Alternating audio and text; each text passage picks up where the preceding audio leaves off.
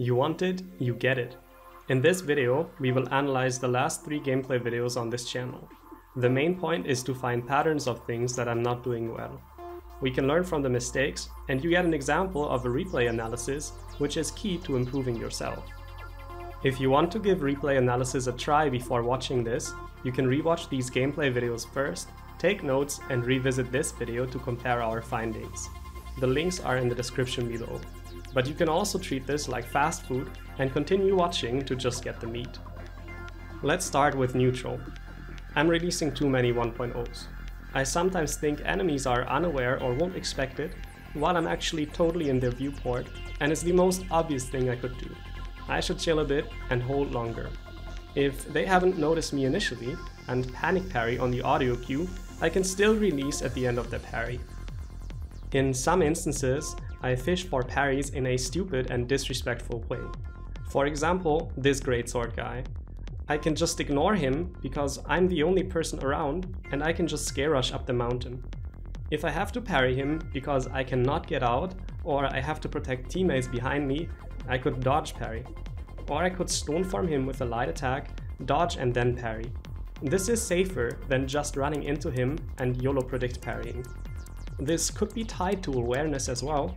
I know about this stuff, but I don't apply it every time when I should. If the second part of his follow-up attack hit me, I'd be dead for not ulting earlier. In situations where my teammate and me both charge a focus attack on the same guy, I should be holding a lot. If my teammate releases and gets parried, I can sidestep the execution and we won't both get hit. If the enemy parries, my teammate and me can both release right after and deal double the damage. I am whiffing some of my attacks and abilities. Slashing the air here is pure brain fart. Here, it is fine to charge a spin and scare the enemy into parrying to create an opening for my teammates, but I should be closer to the enemy. Matari ult will most often go on the closest enemy because of how the crosshair tends to do its own thing. So sometimes going closer to my target first and ulting later is better. With some zipping Fs, I just get unlucky that teammates are iframing them, but others I just outright miss. The trigger for Fing here is seeing my teammate with no armor, but I'm not turning the camera onto him in time. I have to say though, in this game most of the Fs and ults are pretty well timed, and I couldn't find a single instance where I could have saved a teammate but didn't. In the other game I'm playing zipping V1, which heals slowly over a long time and requires ulting way earlier into the fight than V2. Something I wouldn't have noticed if 9-1 hadn't pointed it out. In trios it's not a good idea to use zipping F on myself when I'm not pressured, unless I cannot find any resources. The F heals teammates way more than myself and they might need it more than me. I have the horrible habit of always trying to shoot the people my monk claps, even when I'm close to him. I'm not hitting every shot and dealing less damage than with melee. I should be standing where they are going to land and release a focus attack instead. Creditor actually pointed this out to me in another game, but I'm also noticing this here. I feel insecure that I might miss the melee attack, but it's never going to get better if I don't start practicing now. I tend to shoot too much in situations where I should do other things. I want to improve my aim more, and just taking the shots is the best way to do so. But it becomes a problem if I risk losing fights, or the habit spills over into tournaments. We've talked about the monk clap, but this is another instance where I should be grappling and staggering the guy for our monk instead of shooting. I'm wasting time and ammo by trying to shoot enemies that are covered by obstacles. This is a habit from another game where the physics caused most projectiles to fly in a very high arc over buildings or people in between. I know it doesn't work like that in Naraka, but I'm still playing like that. It's an escalation of commitment bias. Targets behind cover will only get hit by cannon and pistol in some cases, or AoE soul jades.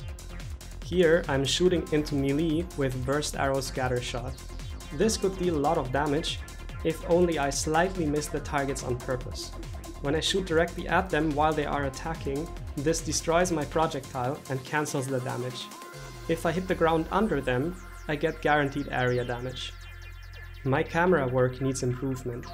I'm feeling super comfortable around the enemy monk because he is far away, looking at another team and halfway behind the roof. But there's no guarantee he doesn't try to grab me, so I should turn my camera a bit to have him in it. I'm missing this guy too, who's attacking me while powdering. In this game, in Sunwings, we are constantly split. You can see it on the minimap, and even shooting different targets at times. It's way worse in the full-length game.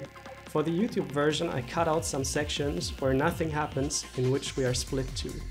Xerix is trying very hard to always be in the best position possible and relocating all the time.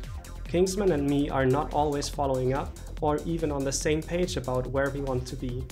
I don't see the point of relocating that often and risk getting split. Relocating is fine, but this is too much. Spoiler alert, our team could never really fix this and find some middle ground. Despite talking about this issue for months and trying out different shot calling systems, we were split in tournaments too, which is one of the main reasons why our team disbanded. You cannot hear it here, but it's in the gameplay video. Right here, I'm making a false call out that I'm group healing. I had group heal in the previous game. In this game, my teammate only gave me advanced heal, and I misremembered it for a moment. A false call out like that is dangerous because it can make teammates stop resetting or feel overconfident. Here, I'm falling down a hill while powdering. This only happened once in these 3 games, but this is something I know to watch out for because I noticed it in other replays too. I need less movement or better camera work in situations like this. In some of the fights, we should be more tactical with target calls and going in at the right time.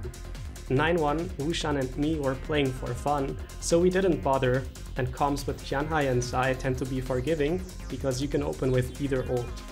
Xerix, Kingsman and me on the other hand were practicing for a tournament, so we should avoid going into 2 teams like that or counter-calling each other frequently. Bonus tip: one of the reasons why we won this Yang fight was that Plom's team opened with Jueshan ult. They didn't like the idea of Tarka frying their Monk, but their Jueshan ult didn't do much and Monk and Kurumi had to ult anyway. I think opening Monk ult is the better play, even when there is a Temuk and a Tarka. Analyzing just the fights from 3 games revealed a lot of stuff to work on. Much of it is tied to awareness and solved by habit building. I will try to fix one thing at a time, starting with focus attacking our Monk slams. Did you notice any other patterns? Does this video encourage you to record your games and analyze the replays? Let me know in the comments.